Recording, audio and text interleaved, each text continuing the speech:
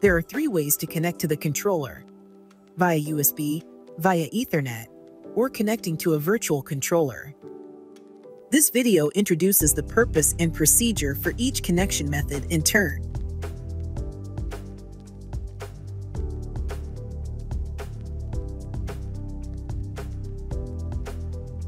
First, we will show you how to connect a PC and the controller via USB.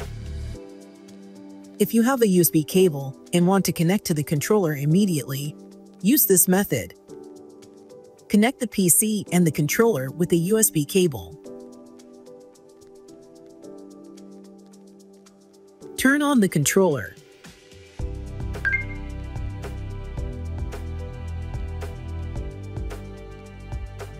Display the Epson RC Plus 8.0 main screen. Click Set up PC to Robot Controller Communications on the toolbar. Select the USB row from the list. Click Connect. Click Close. The connection field in the toolbar changes to USB.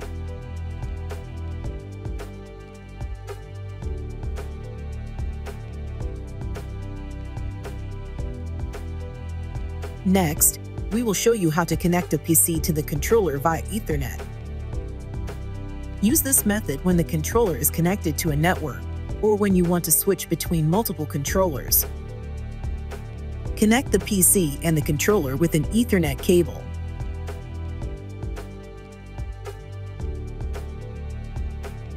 Start Epson RC Plus and click Set up PC to Robot Controller Communications on the toolbar.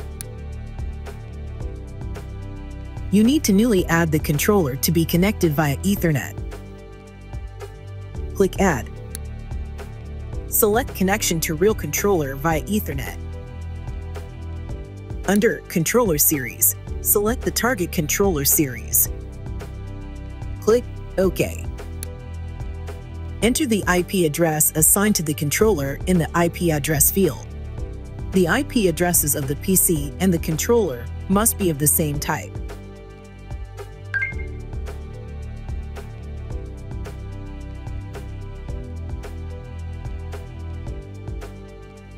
Click Apply to apply the changes. Make sure the newly added Ethernet connection is selected and click Connect. Click Close. The connection field in the toolbar changes to a name of Ethernet connection.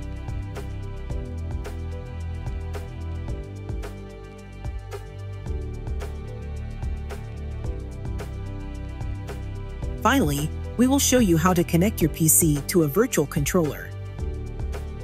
Use this method when the target controller is not nearby or when you cannot stop the controller on site.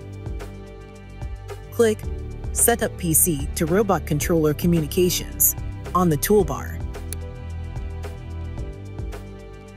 Here we will create a new virtual controller.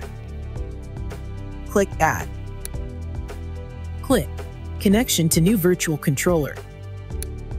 Under Controller Series, select the target controller series. Click OK. The virtual connection is newly added. Click Apply to apply the changes. Make sure the newly added virtual connection is selected and click Connect. Click Close. The connection field in the toolbar changes to a name of virtual connection.